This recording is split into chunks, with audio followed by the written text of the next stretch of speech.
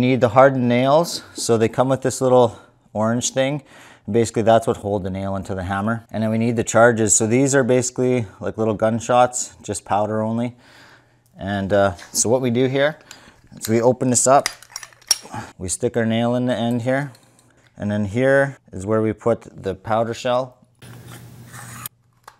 You turn it with this one. So when these lines line up, that's when it's actually armed. If it's down like this and you hit this and you hit the top here, nothing would actually happen. Definitely go ahead and get yourself some hearing protection before you start, and some eye protection.